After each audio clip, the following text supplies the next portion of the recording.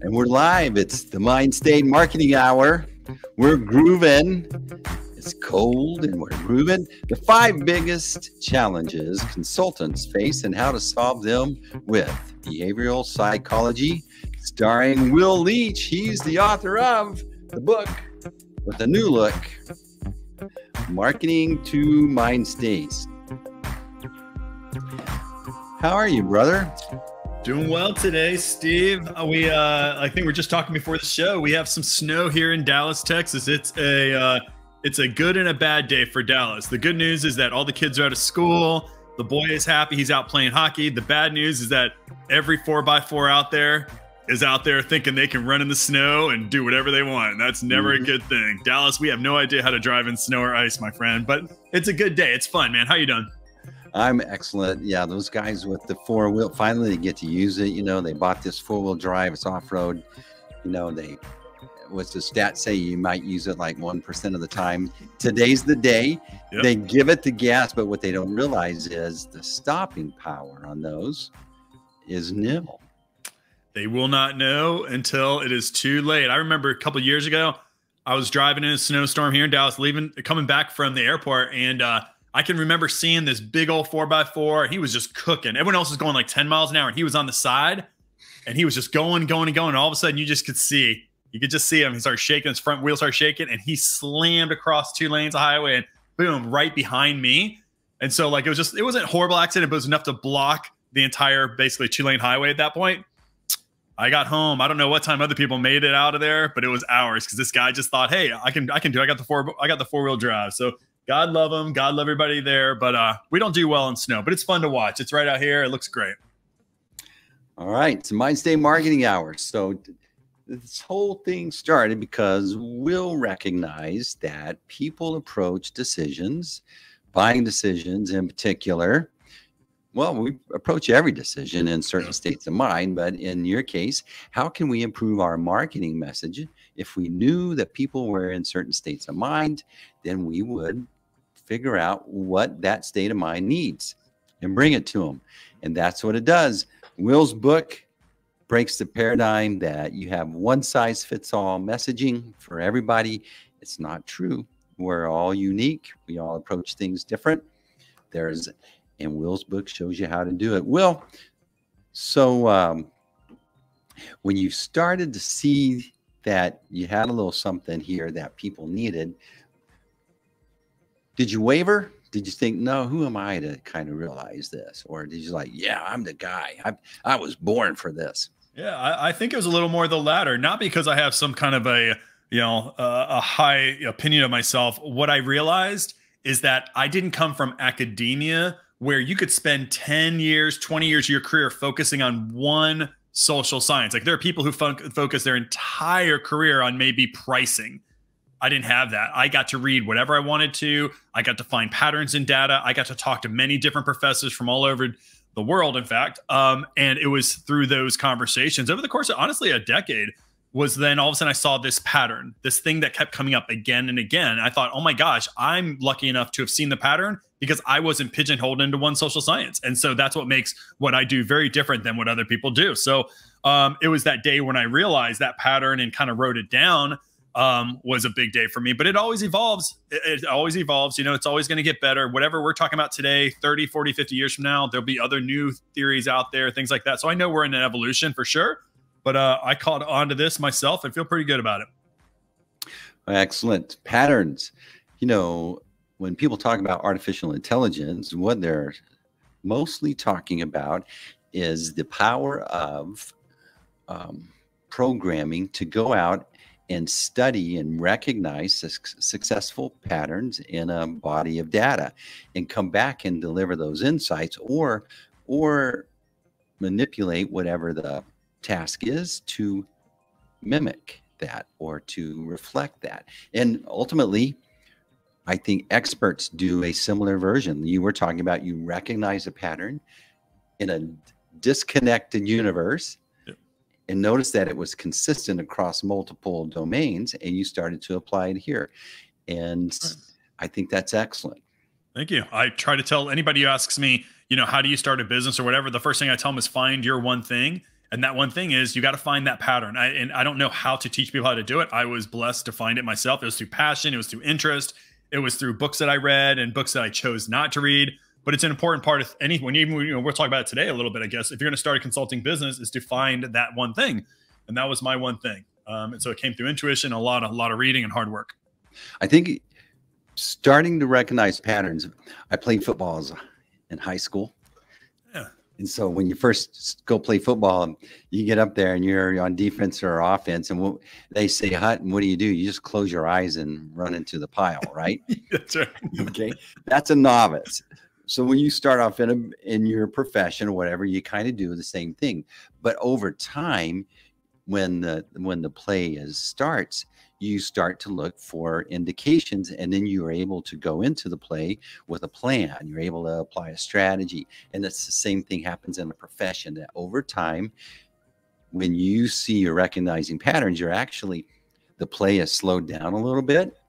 You're not so caught up in the one little task. You're able to back up and look at a bigger picture. That's where professionalism. Yeah, and I would even say, you and I, we've talked about this idea that marketing you should be playing the long game. Mm-hmm. And it's the reason why is not anything more than if you play the long game and you think about marketing and you keep trying new things, you're going to find patterns over the long run as become better and better, that you'll get down to the tactical level, knowing that this works for your audience and this does not work for your audience. So sometimes, and I fall victim to this as well, where you feel like, okay, I'm marketing. Why aren't I getting sales? It's because you're not in the game long enough. But if you think of it as the long game, you'll pick up on patterns, whether you know it or not. It'll be intuitive to you, and you'll become a better marketer. So it works in life. All right. So the 5 biggest challenges consultants face, how to solve them with behavioral psychology. Where does this come from? Where is this topic coming from? Yeah, I just saw the new jobs report that came out. Well, actually, the new jobs report that came out earlier on this week. But actually, before then, I was reading an article the week before that was talking about the numbers of people who have started their own business since the pandemic hit globally. Why? A lot of people got laid off. A lot of people realize that from when they're working from home, they have a freed up 3-4 hours. They can do a side gig. There's a lot of reasons why people are taking their expertise and becoming consultants. And I started thinking about all the consultants out there that either lost their job or they're just starting out there, and they're thinking, man, I wish there were I wish there were some things I knew or I could learn from maybe, me in this case, that could help them navigate this. First year is going to be a really tough year because you're just trying to figure out, what does a consultant do? What am I trying to do? Things like that. So I started thinking about the consultant life. I was there when you guys were there a decade ago. If you can believe it, Steve, I started about a decade ago, and figured I'd just talk a little bit about some of the challenges and some ways I've navigated those challenges even to this day. You and I started about the same time. I know. I love that story, man. We're both, in the shower crying around the same time, trying to figure out, why aren't people buying? I got to make a mortgage payment, but here we are a decade later. Go team. I want to quit. No, you can't quit. Send her an email. All right. Focusing on what not to be. Not to be. Right. So I got this bit of advice when I first started with my company. So here's what I was. I was at PepsiCo. I had this new idea, this new model. It wasn't, the same model I teach in the book, but it was an early iteration of the model. So I had something pretty new. And I knew a gentleman, he's a Harvard professor named Gerald Zaltman, really famous in the marketing research field. He created metaphor elicitation techniques. It's really, if you're in research, you probably know this guy. And he kind of wrote a book. He had a model, and he created a successful consultancy. And I used to buy from him at PepsiCo. So I called him up and I asked him just for his advice. He gave me a couple of minutes of his time, really generous, because I don't think he really knew me very well at all. But he said, Will, be sure to focus on what you don't want to be. So focusing on what not to be. That's even more critical when you first start your business than understanding, where do I want to go with my business, et cetera. Because what happens is you're going to find, especially in the early stages of your consultancy, guys, is that opportunities are going to come your way. Some of your old friends are going to know that you're in consulting, and they're going to throw bones at you. They're going to throw, hey, I got an idea for you. You're going to see a lot of companies coming out to you and wanting to do joint ventures. I went through my 3 years of joint ventures, and because people see what you're doing and they think, yeah, we should be working together for all the right reasons, by the way. And those can become incredibly big distractions. And the way to not get caught up in all that is really being clear, not just of where you want to take your company, but what things will you not do? So you got to be, to do that, I think you got to be really clear on your goals from a business perspective, but also I think your lifestyle goals and what you want. So I'll give you a classic example. I'm 10 years in, right? And this past week, I got an email from head of insights at PepsiCo in one of the divisions in financial planning, I think. And he proposed, he said, hey, great email. Seems like an incredible guy. And said, hey, we are staffed right now or we are not staffed to take on these 3 major projects in pricing. And when I was at PepsiCo, all I ever wanted to do was price size architecture, which is basically figuring out the sizes of bags and the prices of bags based upon the non-conscious. That to me, if they were to let me do that, I'd still be there today.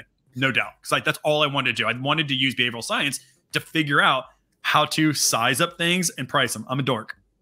So this guy literally said, we're doing that project. And we heard about you. And but here's his parameters. He said, Will, we already chose the firms that are going to do the work for us. So I'm not included. Cool. That's fine. But then he said, so what we're really looking for is somebody who can step in for 30 hours a week to kind of act as an employee. Join our team. You know, you can work from home, but we need you to be that internal consultant to summarize all this stuff. This is a classic example of a great opportunity where we could make a couple $1,000s, I'm sure, but it would take me away from what I want to do with my business, even though it's a passion of mine. I would love to take on that project. So by understanding that my job is not just to grow my company, my job is to eliminate things that could cause me not to grow, like spending 30 hours a week working on a really cool project with a large company and talking myself into that. So that's an example of knowing what not to be. So I was like, I don't want to spend 30 hours of my week working for another client, working internally for a client. There's no business growth there. It's a neat project. There's no business growth for me. And I love working from home. I love wearing, clothes that I want to wear. I love not being in the corporate environment anymore. So I would tell you, be very deliberate in writing out the things that you won't do. And most people do it like this, Steve. I'm sure you've got your list. There are certain industries you won't work with just because you don't think it's probably right. Like there are industries like I'm not going to go work for a drug cartel. Right? I'm not going to do that. There's a couple industries that I'm just like, you know what? I'm not so sure about that I want to lend my expertise to that. Like a cigarette company is probably not going to learn from me how to do subconscious marketing. So there are certain industries. That's the easiest thing you can do. But what I want you to do is focus on things that you won't do, like what I just said. I'm not going to be an internal consultant to a large company if it takes away from my ability to grow. So do that. And the way to do that, and you and I talked about this, Steve, last week, and I want to bring this up again because I'm still fascinated by this discussion of this passion journey or these currents, right? And if you guys didn't listen to the podcast last week, you should go check it out because we talk about this. But the advice that I was given by somebody who's very successful and they're kind of in the latter parts of their career is he said, looking back, I wish I would have stayed within my passion current, meaning don't be so focused on just this one goal, scale my business and sell, scale my business, sell. Stay within a passion or in a current of things that you love. And if you stay within that, and knowing when not to leave, just like PepsiCo, I would have gotten out of my passion current. If I were to go work inside of PepsiCo, even if though I make a little bit more money, I'd be out of my passion current of what I get to do. Like right here, I get to do the show, I get to teach, all these things I love to do.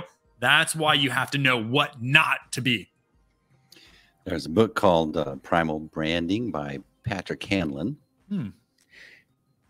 He calls it the 7 pieces of social code. 7 pieces of primal branding. But one of the things in there is when you know who you are, you know who you don't want to be. And every brand, his premise is a brand is a belief system. And so for people to buy into a belief system, you have to be real clear who the non-believers are so people can pick their identity. Oh, that's part of my identity. Isn't that so hard to do, right? As a business owner, it's scary when you have to make that decision, right? Well, when you talk about in the beginning of your journey, you kind of don't know. You're needing to do the reps. You need to wax on, wax off. But over time, you go, I don't like that aspect of the wax on. I'm comfortable enough to where I say, I don't do the wax on. I just do the wax off, But you have to go do the reps. So at some point, you're going to start to land on real clear why you don't want to do that or don't want to be that. Yeah. And you know what? I'll tell you guys, if you're out there listening and you're just starting your consultancy, there is a moment, Steve, you probably have one too, that one day, and it happened to me probably year 4. So it took a while. It took a lot of reps that I said, I'm not going to do that because that's my wax off and I don't want to do wax off. And it was an example of me going to a place I just didn't want to go, even though it was an opportunity with a really large company. I remember feeling confident in my business, confident in myself to say, no, I'm going to choose not to do that. I'm not going to do it. And it's a big, guys, it is a big moment in your business. The day when you could say no to somebody. The second biggest day is when you can fire a client. That's a huge day. When you feel confident enough to say, I don't want to work with you anymore because we're not seeing eye to eye.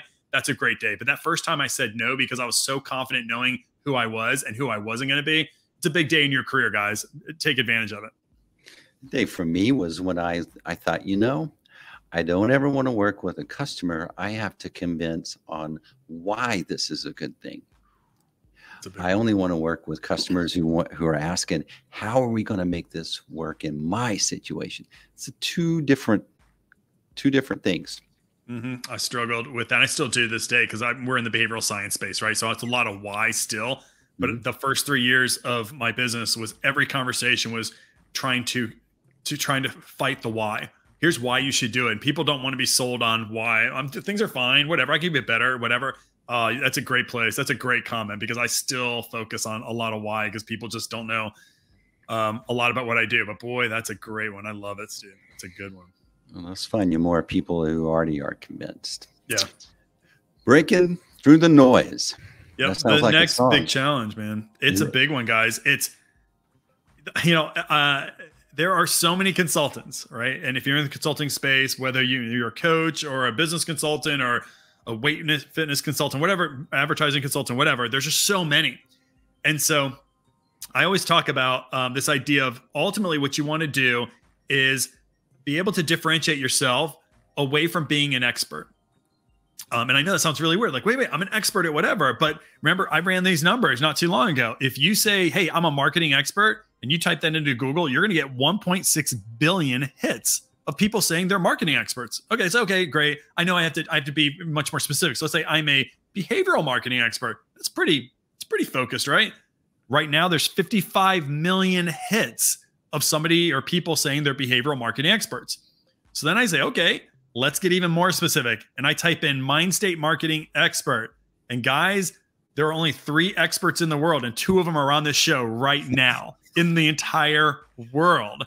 And right now, Google says there's 583,000 hits. Now, I did not put out 583 pieces of content, guys. Why? People out there say they're experts at stuff. We all say we're experts at things. We all say that we all have our case studies. We all have our logos. That is not the way to differentiate yourself anymore. That is not. Being what we call iconic is. I believe that's one of the only ways you can break through the clutter is being iconic. Now, you have to define what iconic means for you. For me, I always talk about being iconic is this idea that you are worthy of attention and praise, meaning that people will come to you. They will want you to speak at their conferences. Media will come to you. You can charge more if you are iconic because you're what's known as the industry icon, right? You're resilient to competition. There's a lot of great benefits of trying to create an iconic brand. Harley Davidson is an iconic brand. Apple's an iconic brand. There's lots of different iconic brands, even at the lowest level. There are iconic brands in my neighborhood. The burrito place down the road is an iconic brand in our neighborhood, right? Burrito Brothers. So, but what I will tell you is that you have to understand what makes you iconic. And what really is, do you have a distinct point of view and do you have a compelling purpose, right? So we always talk about the compelling purpose is why did you get out and do what you want to do? For me, I saw marketing was broken. I was in corporate America for 20 years almost, and we were spending tons of money and not getting very good results. I mean, tons of money, multi-millions of dollars every year. So we're not getting good results. And I also saw that the way to get better results is behavioral science. Those are my 2 passions. I married those up and I created an iconic brand around Mindstate Marketing. If you are going to become iconic and break through the noise, you've got to do the diligence. You've got to do the reps. You've got to do the work to figure out what makes you iconic and then start promoting that thing, whatever that thing. For me, it's Mindstate Marketing. I did it through a book. We have a podcast, websites, all those types of things, social media. You can do the same thing for you if you're a consultant, but you got to figure that out because if you're just saying you're an expert in HR processes, I'm telling you, it is a crowded field. There is no field out there that is not crowded right now. every field is crowded and they're all saying they're experts. So you do have to have a point of view. You have to have maybe even it could be a little bit controversial point of view. Probably should be. But it probably should be. But where does that come from? It comes from, now imagine that you walk into a room and we've just had this explosion of, I'm a business coach. Now everybody's a business coach. I'm an expert business coach. All right. But when you say, I believe if you're not running really clear systems and processes, then your business is struggling. Well, our minds immediately go, oh, he must have been around the block a little bit for him to have the conviction to make that statement, because I'm going to push back a little bit. You need to be able to defend it, but you're not going to have the confidence to defend it until you've had some reps, some time in the business, some bumps. That's how you differentiate yourself, by defining what you believe and then having a clear statement. Yeah. I think that is what differentiates kind of people that are really good at what they do and can help you versus those people that are not very good at what they can't do. Like, have you seen the amount of life coaches now who are coming out like 23 years old and 24? And I'm getting emails all the time from these life coaches. Like, my kid's almost as old as you. I mean, come on. So there are certain things that help you when you push back. And it's not to say that younger people don't have incredible things they can offer. In fact, they can, but they better be specific, because it's like, well, let me have how to organize your life around technology and the new kind of world of systems integrations. It's like, okay, now that person can have some incredible iconic, brand around that, but you won't know that until you get to that level of specificity. You got to have that level of specificity. I like what you said, Steve, right? It's the, to be a little bit controversial, because if we're all teaching the same thing, then nobody's differentiated. So you better have a contrary point of view. Hopefully that contrary point of view works, but it's to be contrary is what's going to make you pop and stand out. Absolutely. Activating on your client's key mind state. Yep. I'm telling you guys, if you're taking nothing from these sessions, you should take this away, right? That understanding your customer's non-conscious is the most important thing you can do. Why? 95% of all decisions are made at the non-conscious level, and you're making roughly 35,000 decisions every single day. So you must understand how people make decisions at the non-conscious level. It's a must. You're never going to be optimized. You're never going to be able to grow to your fullest potential and grow that brand to become iconic if you don't understand 4 simple factors. We talk about that in the book, Marketing to Mind States. What I want you to do, though, is at a minimum, is think to yourself, before you start doing a ton of marketing, think to yourself, what are the aspirational goals of my customer? You've got to get yourself empathetic with your customer and understand what their goals for life as well as their business. And that's one thing that I think it's a struggle for most people, especially if you're doing B2B consulting. I do a lot of B2B consulting. And you're always focused on, well, what kind of service can I offer to make this brand grow? Or what kind of service can I offer to, get share for this brand? And you think in the abstract, realizing you must realize that the person that is hiring you is a human being, and they have wants and needs and desires that they have for their life, not just their brand, but for their life. So you have to take those things into consideration. Then identify their mind state. We're not going to go into that today, but there is activities in the book that will tell you how to uncover these psychological mind states that are everything in understanding why people do what they do and how to message to them. For me, my customers are, I believe, in mostly in the optimistic empowerment mind state. What are yours, Steve? Yeah, they're in the cautious achievement. Cautious achievement mind state. Now, tell the audience why you believe that your customers are in the cautious achievement mind state. Well, my heroes are entrepreneurs. And what is an entrepreneur? They put it on the line. They risk everything, their future, their clients, their family's future. So what does that mean? This person's going to power through. It may be messy, might have a scratched shin or something, but I'm going to come out on the other side. That's achievement mind state. But you know what they like to do?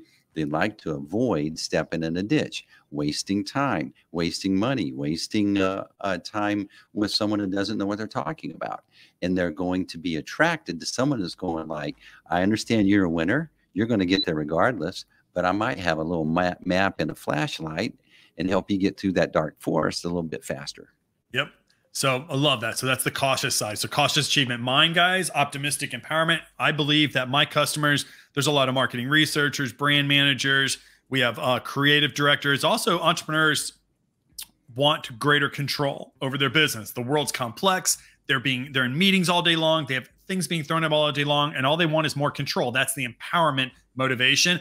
And what I do is I think that my customers specifically are focusing on wanting more control because they're getting more thrown at them. So they're thinking to themselves, oh my gosh, how can I just get more control, more control? That's called the optimistic empowerment mind state. If you don't know what those terms mean, what Steve just said, or when I just said, you got to pick up the book, guys. It matters. You will understand your customer at a totally different level if you understand that they are seeking more of this motivation, but they approach that those behaviors in either a cautious or an optimistic way. It's going to matter. And so the thing I would tell you then is identify your mind state. You can read about these in the profile in the book. You can go to the website, mindstategroup.com. You can learn more about these things.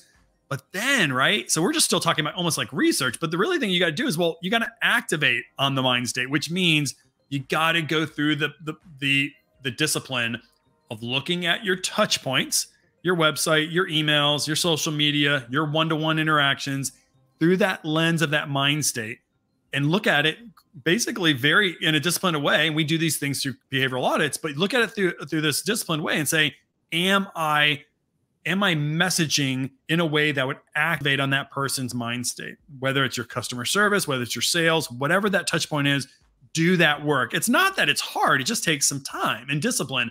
And if you're not, what's going to happen is you don't realize it, but your copywriter is writing to their own mind state, not to your customer's mind state. They're writing to their own mind state. Why? Because we never learned this stuff.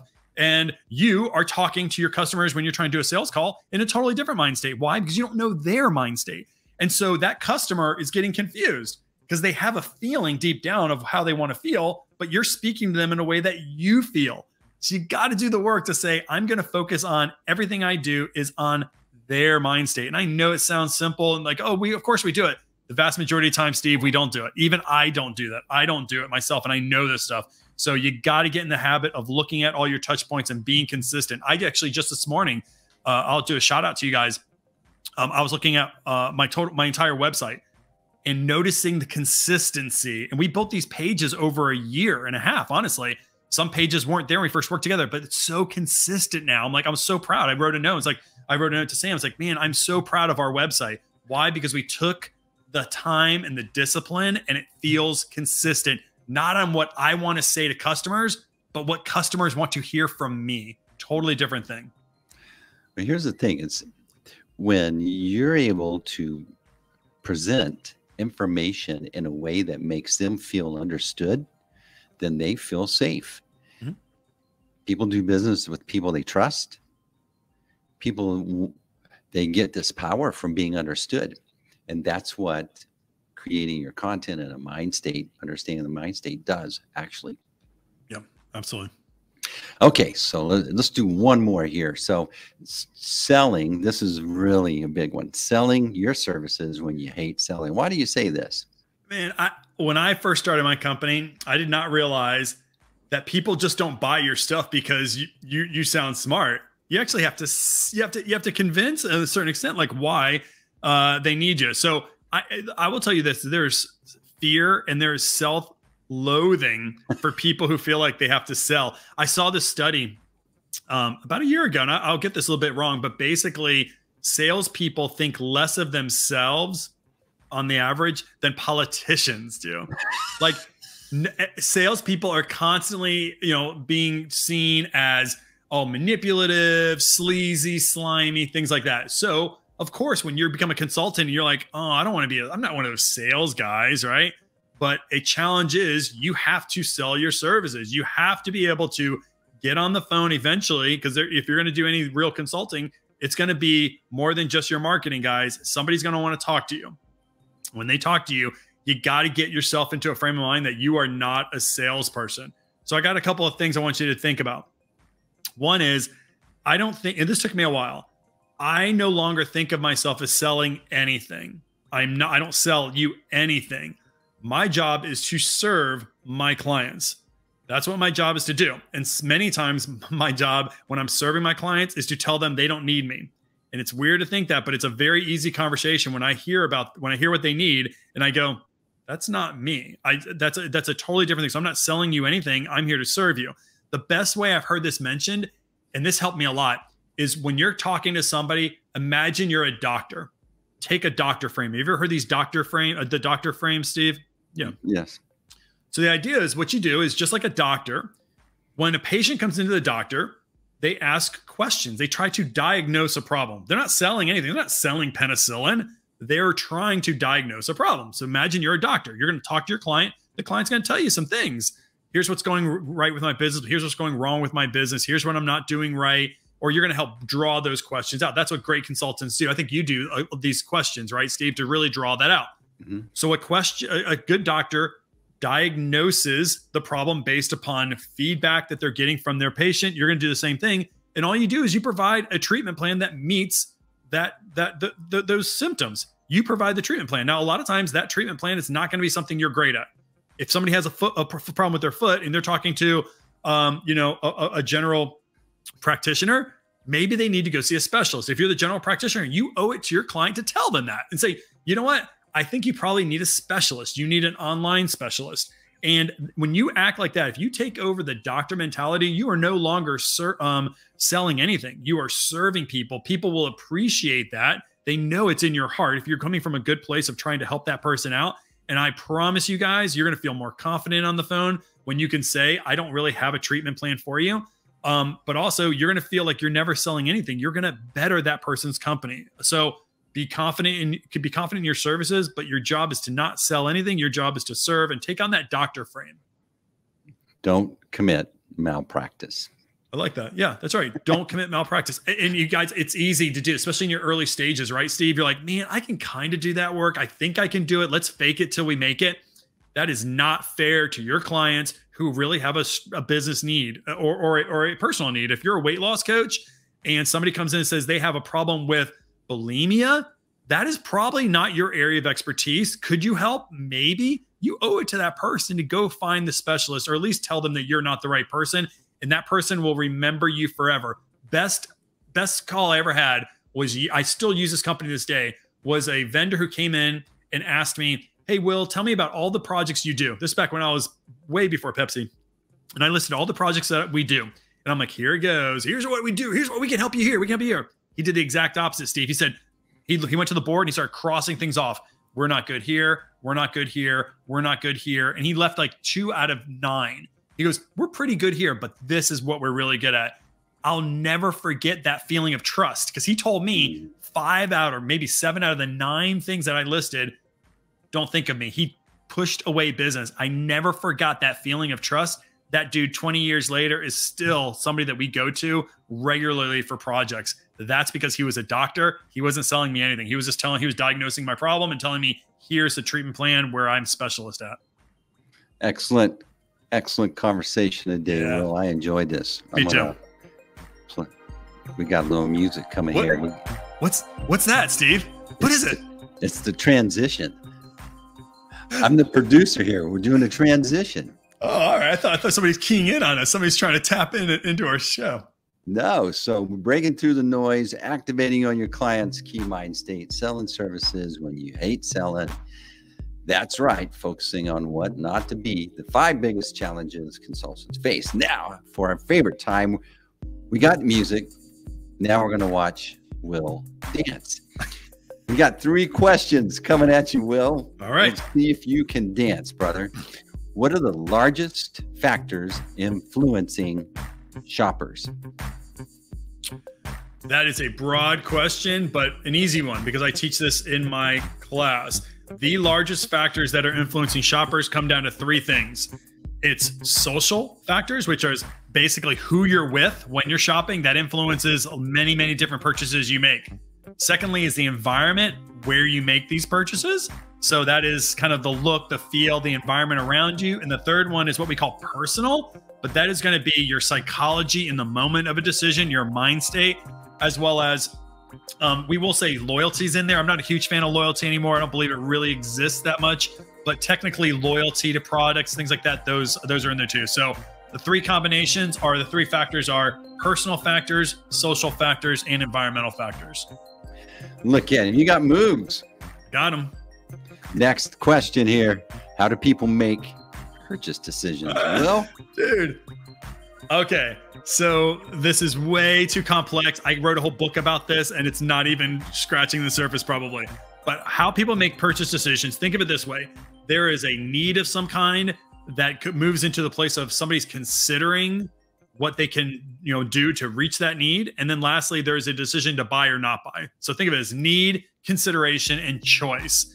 Now remember, all these things are happening at a conscious and subconscious level. We know these as system 1 and system 2. That's important for you to know about. So you have to identify those conscious things that influence consideration and those non-conscious things that influence consideration. Same thing with choice.